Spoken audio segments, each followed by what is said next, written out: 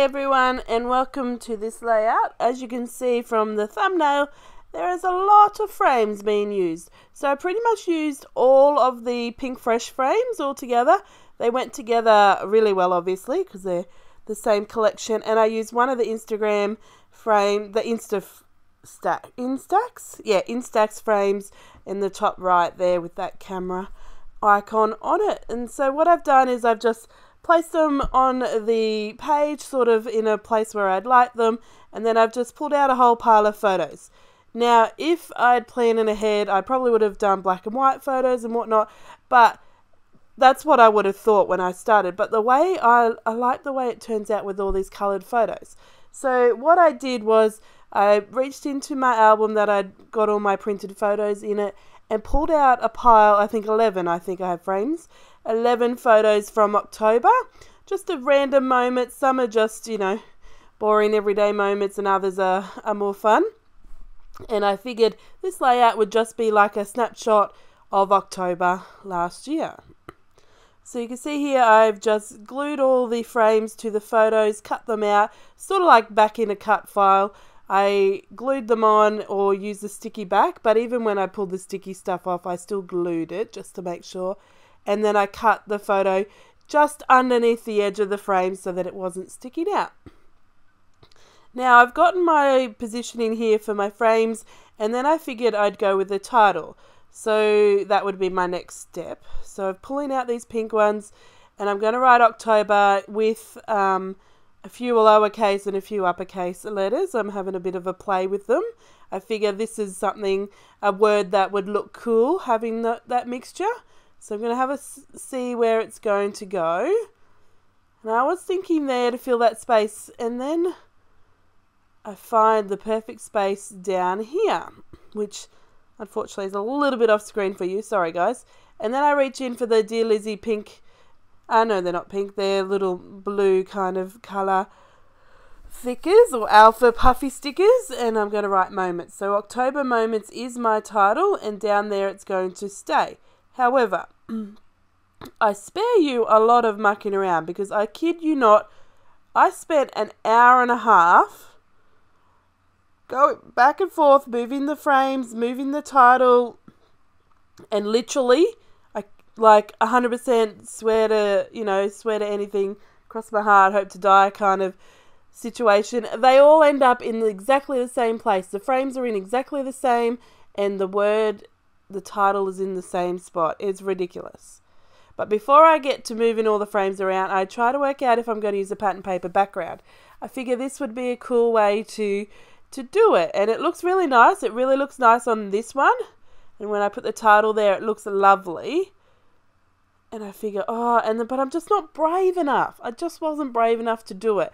And the other thing, I was thinking at this point in time that I would type up my journaling about all these photos, sort of like a 1, 2, 1, this is what we did, 2, this is what we did, without putting the numbers everywhere. I didn't want to clutter it up like that. So I figured I could get away with the pattern paper background because I'd be typing it. But then I come to this page, and then I realize the best way to do it. And I really like the way it turns out. So I'm working out that I could do it. I'd have to do it horizontal with these stripes like this. Vertically it looked a bit funny. But then I realised that I could just probably frame it, use that patterned paper as a border. And then I was like, oh, that's so boring. You always do that, Lauren. This is probably why I spent forever trying to work out where the frames go. Because I was in one of those moods of, I always do the same thing. I challenge myself, get myself out there. It's design team work. That kind of mentality. And I really love the way it ended up, but oh my gosh, I was cursing it as I spent forever. I did manage to watch a whole movie while I did that, and then another movie. I literally watched 2 movies. Part of one that I, maybe the last half hour I just sat and watched after I finished, but it took me that long. And I was talking to my son and stuff. He was in my room having a play with the designing software I have on my tablet.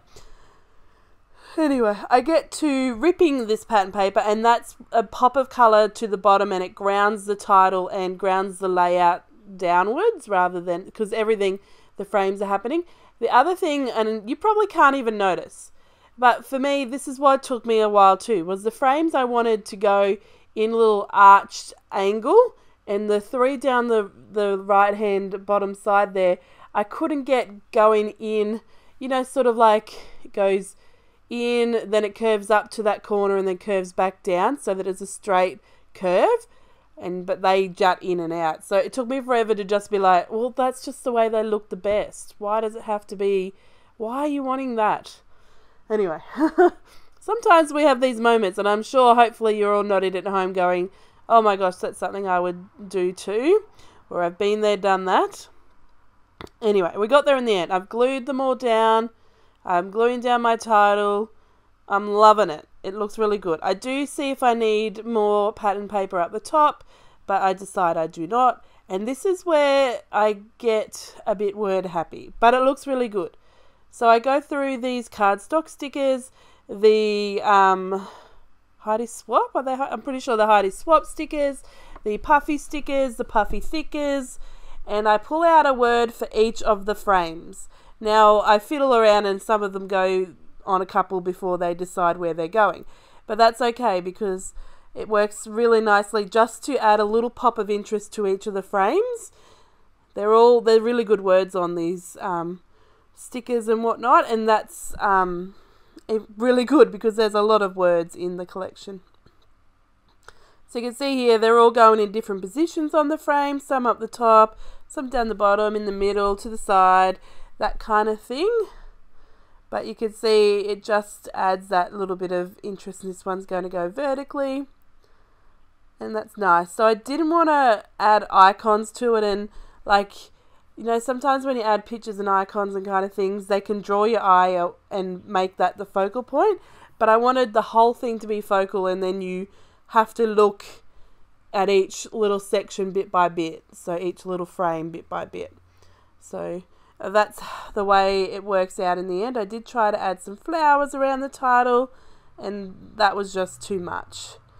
Sometimes, like, even though it's such a busy layout, it's kind of simple in the fact that I don't have a lot, you know, I don't have embellishment layers going on really. I have some words and a puffy sticker on at the end, and that's probably about as good as embellishment clusters go. I think 2 hearts together is another embellishment cluster on this title, and I'm doing inverted commas.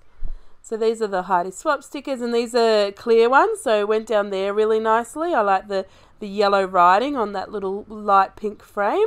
Just cutting down the excess. So it's just nice. Nice little thing to add. And this is probably, I'm not even going to say probably. I'm like 99.9% sure that this is the most photos I've ever used on a layout. And I've made a pretty frame heavy layout before too, at least 1 or 2.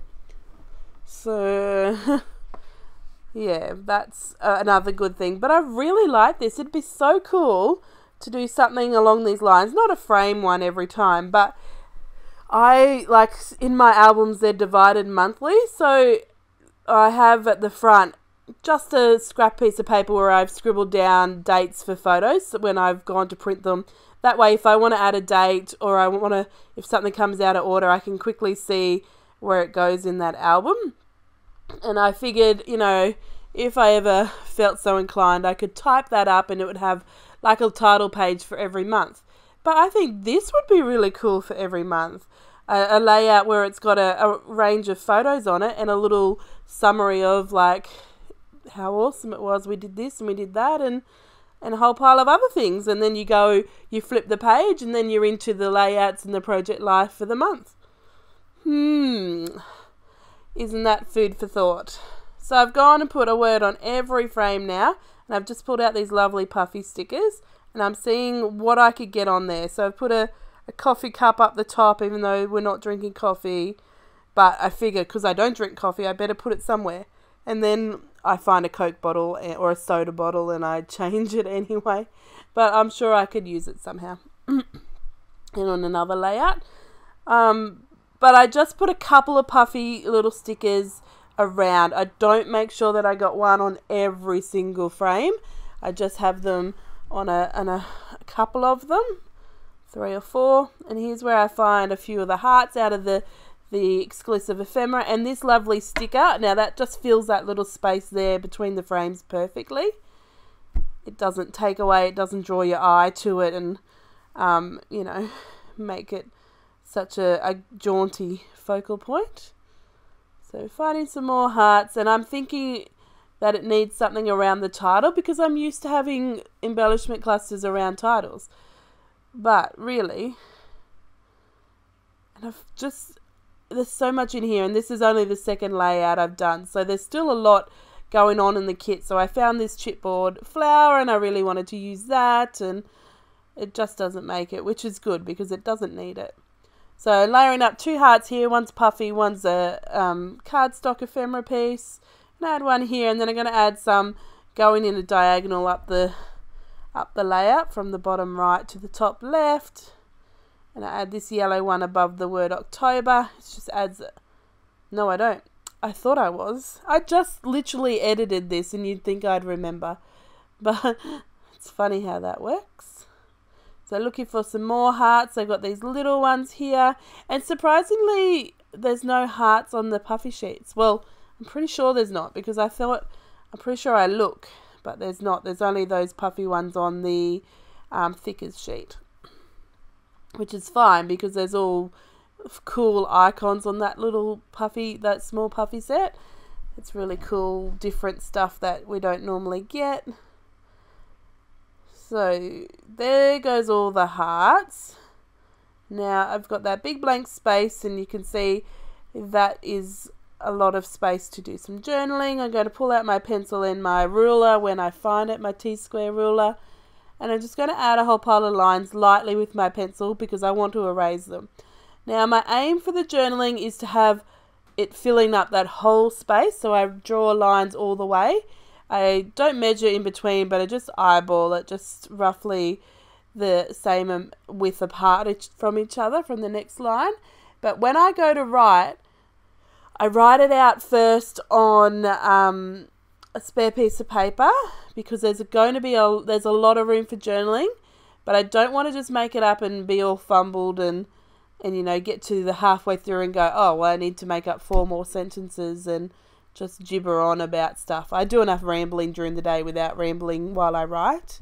So I wrote it out on a scrap piece of paper, and then I even colour it as I'm writing. So it's sort of like this is my first draft, and then as I write it onto my page, it's my edit. I edit it down because I do write a lot, but it's nice to have that thought process. And some people might pencil it in and write it that way to make sure it fits. But I wanted it to be a bit more random and look like it was, you know, from, I don't want to say from the heart because it is from the heart, but just out of my head, I guess, rather than I wrote it, then I wrote it again and practice. So as I was writing to match those thicker title that we've got going on, every now and then I'd just write a capital letter randomly, or I'd write a whole word in capital letters or majority of the word in capital letters, just for a bit of fun. It goes with the theme, the collection, and it was just nice to do. It did jar with me a little. I did have to just ignore your instinct of capital letters at the beginning of a sentence or a noun, and lowercase for everything else, you know, the stuff that you've taught when you are learning at school. But I'm glad I just sort of ignored that and continued because it just looks a little bit cool without standing out and without being like every 5th word is a capital or whatever like that. So I did just wonder if I needed just a little doodly border in the top corner, and I tried it, but it needed more black everywhere. Well, not everywhere, but on that side of the layout. So I've gone and done those 3 sides, but not fully on those 2 down sides. And I'm going to add some splatters. Oh, I do erase the pencil line. I did wait a little bit. It is a Sharpie, so it would have been dry pretty much straight away. But I wanted to make sure I didn't smudge it because it actually worked, and journaling is like that. Working is not one of my fortes. So I'm pulling out the Distress Oxide that we got last month or the month before. Yeah, last month. Yes, last month. I'm pretty sure. And I'm just going to add this ink splatters, and because I print my photos with selfie printer, I just use a wipe to wipe off any colour that I get onto the photos. Or I use a paper towel, but then later I use a wipe because I go back and add more sprinkles, ink splatters I probably should call them. And I just wanted to add that because it was looking too stark and like regimented, I guess, on that half of the page. It needed that bit of texture and that bit of messiness to make it look realistic and go together. So just adding it there. I do add a little bit in the bottom left corner of the journaling, but not too much. I didn't want it to cover the journaling, and I also didn't want it to become the whole page was full of ink splatters, because sometimes I can get carried away with that as well. But this is going to be the end. I do a couple more and wipe them off again, but I just wanted to share this layout with you today just because I thought it was really fun the way it turned out, and I like the idea. I really love the concept of a month's moments in a glance. So let me know down below if you've done something like this or interested to do something like this. I'd love to know. Anyway, thanks for joining me today. I'll catch you in my next video. Bye guys.